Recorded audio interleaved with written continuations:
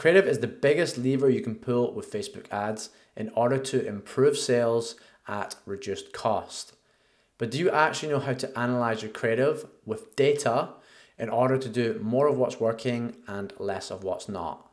If the answer to that is no, you definitely need to watch this video, because you're effectively throwing money away by testing images and videos that are a byproduct of guesswork rather than hard data. The way you get success with Facebook ads is by finding creatives that drive lots of sales at low cost. And if you want to scale these days, you need to have lots of quantity of these high performing low cost creatives in your account and be incrementally improving upon them. So the best way of doing that is by applying an 80-20 principle to your creative testing process, whereby 80% of your resources would be put towards taking what is currently working and making very, very minor changes to it. So I'm going to do a video where I show you what those changes could be, and when it's ready, it'll be linked up here or in the description. But simply, it could be something like changing the color and nothing else. Or maybe you take one piece of line, like a headline that's in the creative, and change it for a different hook.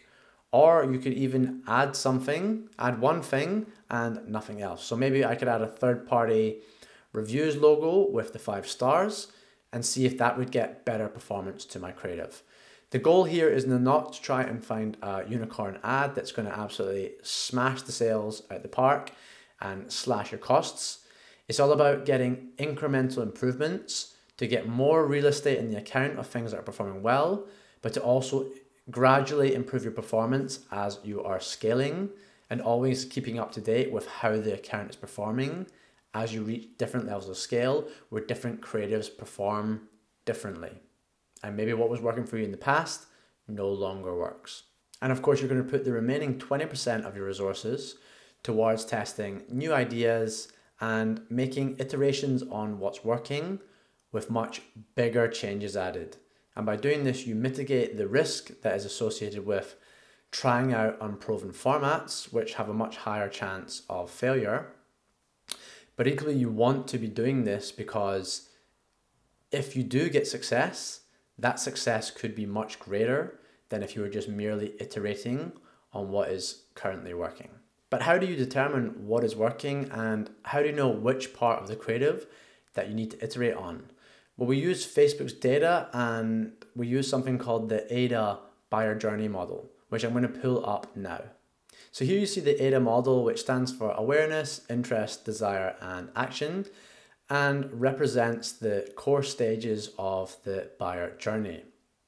Now, before we apply this to Facebook, let's look at it in terms of a real life example so you can understand how this is applied. So we're going to take the example of someone walking down the street. Okay, so someone's walking down the street, they walk past a physical shop, and something in the window catches their eye that they stop to look at. Okay, that is the first stage. That is the awareness. That person is now aware of the shop or aware of whatever is in that shop window. They then get curious or interested about what they've seen, and they decide to go into the shop. That is the interest stage. Something has made them transition from being aware to being interested enough to go inside the shop. The desire stage is then when they're actually inside the shop. Do they actually have the desire to buy anything in that shop, or was it merely just something that was of interest to them and they wanted to go and have a look at it because they were curious, but they were never actually there to buy anything? Okay, that's the desire stage. Do they have desire or not? And then finally, action. Did they buy something? Did they take action? That is the final action stage. So we can apply this to Facebook or online marketing the exact same way, where awareness would be seeing an ad, interest would be going to your website, desire, are you the right person for that website? Do you like everything you see in the website? Does it convince you to purchase? And then of course, action. Do you actually go, add to the cart and buy something? And we can actually get metrics within Facebook to look at how our creatives are performing in each of these stages. So videos, first of all, the metric we're going to look at for awareness will be the scroll stop. So did it make someone stop scrolling down the feed or scrolling through the stories, wherever the placement is? and start to watch the video. The interest stage of that would be click-through rate. Did someone click? What percentage of people saw the ad and then clicked through to the website? And through play. Through play is basically, did someone watch more than 15 seconds of a video? Or if the video was shorter than 15 seconds, did they watch the full video? That's showing they have some interest in what is in the video. Desire, what's the percentage of clicks to purchase? Outbound clicks to purchase. And then action, you want to be looking at your ROAS and your CPA as well. If we look at images, slightly different. We don't have any way with images of determining how people stop scrolling.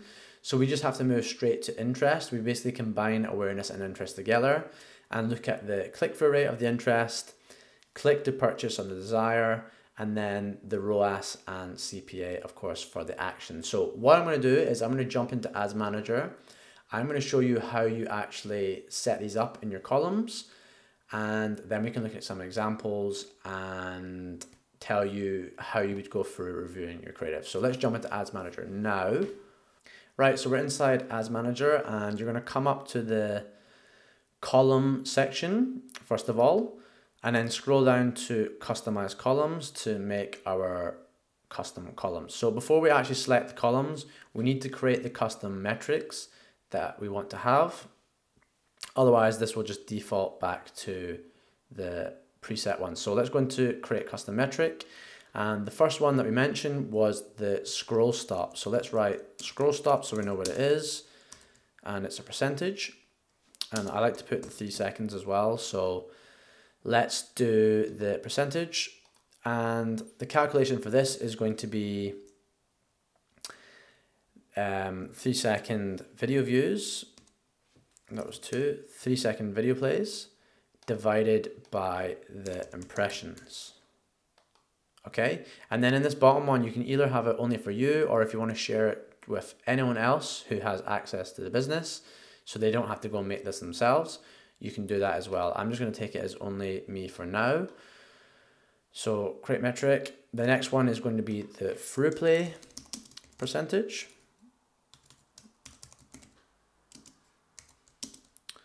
And let's put 15 seconds, so we again know what it is. Percentage, and that one will be your through plays divided by your impressions. Okay, and then finally it's going to be the link click to purchase percentage. Again, put it to percentages, and this one will be your purchases divided by your outbound clicks. Okay, so not just normal clicks, it has to be your outbound clicks. This is people actually going to your website. And then create that one. Okay, so we've created all of them. Now what we're going to do is create our custom column setup. So let's just delete all of these and select the ones we want. So I'm going to start with amount spent because I like to see that.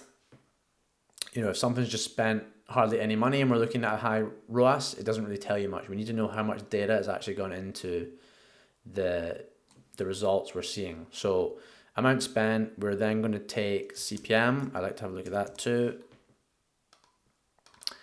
And then we get into the things we're talking about. So the first one was your scroll stop. And the one we just created was this one. We then have the through play. The click-through rate.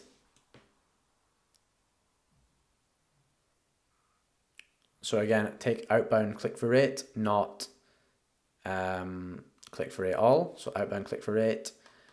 And what else did we have? We had the link click to purchase percentage. Then we want to take our ROAS. And we also want to take our cost per purchase. So you get that. Let's go to standard events.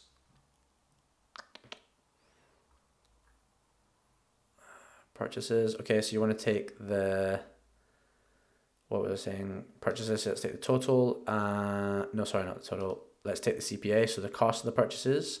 And also let's get the add to cart too, as that can be good to see. Okay, so that's the full lineup. We've got amount spent, the CPM, scroll stop that we created, through play that we created, outbound click-through rate, link click to purchase that we created, ROAS, cost per purchase, and cost per add to cart. You're then going to come down to this bottom left box, click on save as preset, and just call it something you want. Okay, so YouTube video, whatever, creative, you know, and then click apply, and that should be the default one. When it's saved, it's also saved here for later. Okay, so that's us now got that, and you can see that it started to populate some of these things. These are images, so let's jump on a video example first,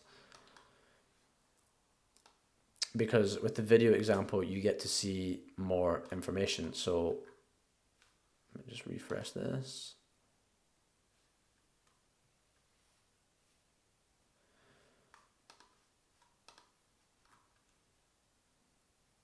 Okay, so you can see this is all populated. We can see our, you know, our scroll stop, our through plays, click through rate, link click to purchase, ROAS, cost per purchase, and the cost per add to cart. So when you're analyzing the creatives, you want to start with the end of the funnel and work your way back. So you can see these two videos we have. We're going to start and looking at the, you know, sales metrics. So the ROAS. Let's actually filter them by spend first. Oh, I can't. Probably because there's only two. Anyway, so we can see the ROAS. You can see that they're very similar in the ROAS. That's why it's good to have the cost per purchase, because the ROAS doesn't tell you so much. So here's the cost per purchase as well. You can see this one has done better. And what you're going to be doing is you're always going to be comparing them to the averages. Now, this is not a great example because there's only two, so the average is not that wide, but you would probably be doing this with a lot more creatives, looking at what you already have in the account performing, and able to see what is the benchmark of a good creative. There's no point just comparing these against tests. You have to benchmark them against what is the performing creatives that you're trying to beat. So we can see here, you know, this is the best one. It is lower than the average. So what I'll be doing is working my way along now. Let's look at the click-through rate in that. Okay, so the click-through rate, sorry, the link click to purchase. So the desire stage is also very good. The action's good, the desire is good, it's higher than the average. Let's look at the interest stage. And here is a surprising thing. You can see that the interest stage is lower than the average. So actually this other one that's not performing as well has a better click-through rate. So that's something we can now take and think, well, what is it in this video, and we need to compare them together, that is making more people want to click through to the website?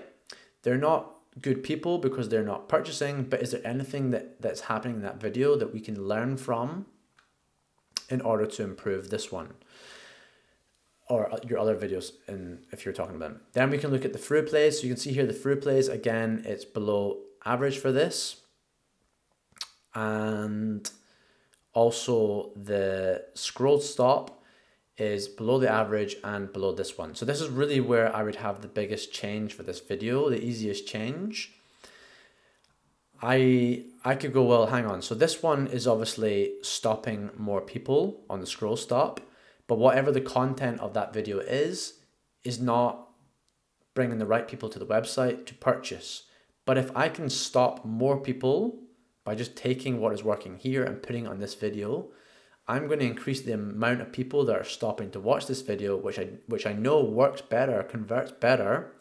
So just by merely bringing more people in at the front, you're going to get more people purchasing at the end for the same price. Okay, so you're making incremental changes to each section to try and improve it, but you don't want to be doing one thing at a time. So I wouldn't change the middle, the start, the middle, and the end of the video. I maybe would, but I do 3 iterations. One where I just change the start, one where I change whatever's happening, you know, for the through play, and so on and so forth. Okay, so I know why this one works. This top video works because it's a an older guy, and it's really authentic looking. You know, he's looking at his phone like this, has like a double chin, is an older man, and he's struggling to kind of see if his glass is down. And then he talks about how like some really like meaty stuff. It's a testimonial talking about what happened to him, and it's very engaging. You want to hear and find out more. Okay, so that's why people are stopping. I could literally just take that first thumbnail that is on this video, even though the guy's not in this other video, take that thumbnail and stick it on the front of that one, and I'm instantly going to get more people stopping the scroll, because I know people are stopping for the first 3 seconds of this video. If I just do the same thing that happens in the first 3 seconds of that video, or even just the first second, I'm definitely going to get more people stopping to watch this one. Okay, so that's the kind of thing you'll do. I'm going to show you a table after we look at some more examples where you'll see what to do for each scenario. But that's how I would look at videos. And let's look at images now. So here you can see the images. I've got 3. I am going to sort these by amount spent. Why is this not working? Okay, so already filtered. Anyway, so you can see that we have the ROAS, and you see these two here obviously doing better than this one. This is the best ROAS at 1.44. If you look at the cost per purchase though, this one has higher ROAS, but actually this one has a better cost per purchase. So this is really why I said you want to look at cost per purchase as well, CPA, because ROAS doesn't tell you the whole story. You need to be looking at both metrics and making a judgment call. This could just be that they bought, because this is a subscription-based supplement company, they could just buy a different bundle, or maybe they didn't opt for the subscription and they bought just a one-off trial box. So it's higher ROAS, higher AOV, but it might not be more sales, okay? And we care about sales in a subscription model more than we care about front-end ROAS. So yeah, so that is that's what's happening there. So at the action stage, if we then come down to the desire stage, you can see that the click-through rate on this one is really good. Sorry, not desire. Yeah, desire. The link click to purchase on this one is really good at 2.25%. And this one's even better at 2.46%, both higher than average, but this one is not good at all at 0.87%, okay? Then we come down to the click-through rate, and something interesting happens. So this one that was our top ROAS ad is actually the lowest click-through rate and way below the average. This one that was our second best ROAS, but our top CPA ad has, you know, a decent click-through rate. But this one that was our worst ad in terms of conversions actually has the best click-through rate by far. So why is that? And of course with images we don't have scroll stop and through play as mentioned. Well, I'll tell you why this is. This is basically because this image is, it's not misleading people, but it is not showing what the product is. It is just creating a lot of curiosity. So the image is basically representing blood pressure by using 2 hoses, a hose that is flowing normally and a hose that's not flowing, just with some text that says starts working in as little as three minutes or something, okay? So it's a very strong hook and it's a very thought-provoking image, but you don't see the product, you don't really know what it is. So all it's going to do is bring lots of traffic to the website, but they might not necessarily be the people who are relevant or coming to buy.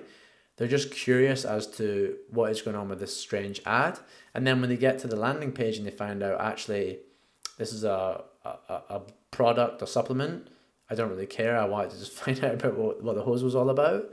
They're going to bounce, they're not going to buy, okay? So that's why you see a big click-through rate here, but we can still take that as a way to try and incrementally improve these. So maybe not the hoses, but the headline I talked about where it says, starts working in as little as 3 minutes. I would then take this creative here, which has shown itself to convert well, and try and incrementally improve the click-through rate by simply adding that headline to it. Okay, it's a very easy thing to do. Stick the headline on, and maybe that's going to improve it. And then, yeah, and then obviously the people that are going to come into the website are more relevant because we already know the rest of the ad's going to bring the relevancy. It shows you the product, it shows you the benefits and things. So there might be just a win-win situation from doing that. So that's really how you look at it. And then I have this diagram here, which shows you what to do in each scenario. So if you have good results at the awareness stage, good results at the interest stage, and good results at the desire stage, you're going to get a good action. There's nothing you need to do. Okay, you've really hit all these things right. But how can we tweak things that are not working? So if you have good awareness, good interest, but bad desire, you're going to get bad action. And some of the reasons for bad desire are paid speed issues, unclear product or a misleading ad, as is the one I mentioned. It's not misleading, but it's unclear product.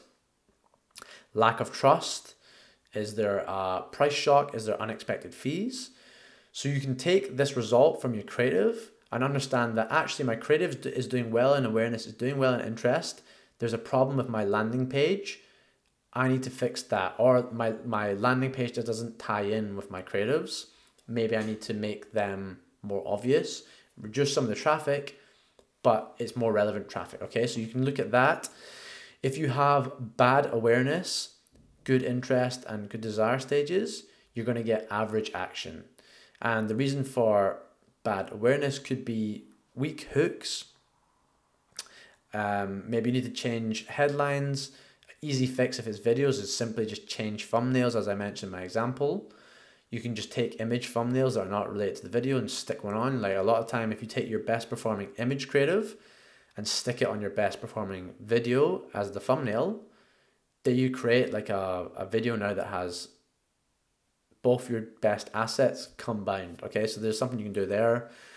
And this final one, if you have good awareness, bad interest, and good desire, you're also going to get average action, but the reason is going to be you're bringing the attention of the wrong audience. So we're getting high click-through rate, but they're not the right audience to actually click and purchase.